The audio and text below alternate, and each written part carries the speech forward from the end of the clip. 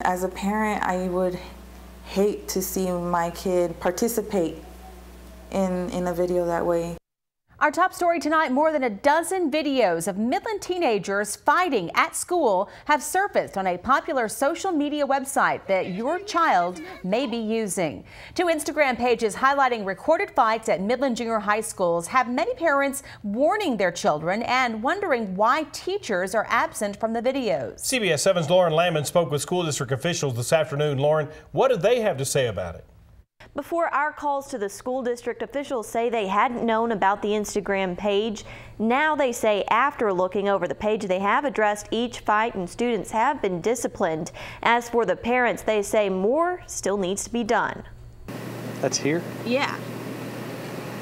What do you think whenever you see that kind of thing? Where are the teachers? It's rather surprising. I would assume that they'd have somebody.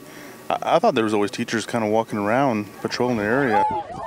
Fight after fight after fight. More than a dozen videos of Midland Junior High students from Alamo Junior High and Abel Junior High have been posted on Instagram for the world to see. I wouldn't ever want to have my daughter put in a situation like that. It really does. It's literally making my heart race. Midland mother Alejandra Soto came across the videos earlier this week. The images she saw were shocking. I was really disturbed to see, the amount of, just how many fights are recorded and that are on there and that they're on campus. The videos show students crowding around, generally cheering on the scuffle before quickly separating or having someone else break it up. I don't know if they're doing this as a hobby to get likes.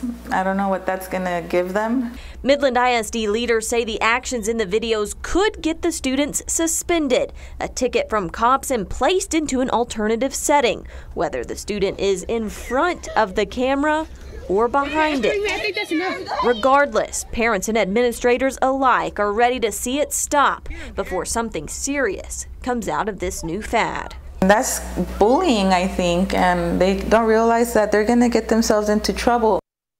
The school district says they are treating all of these cases like any other mutual combat case, which basically means that both parties agreed to fight. The district does ask for both parents and students to let the district know when something like this is happening so they can go forward with the proper disciplinary action. In the studio, I'm Lauren Landman, CBS 7 News.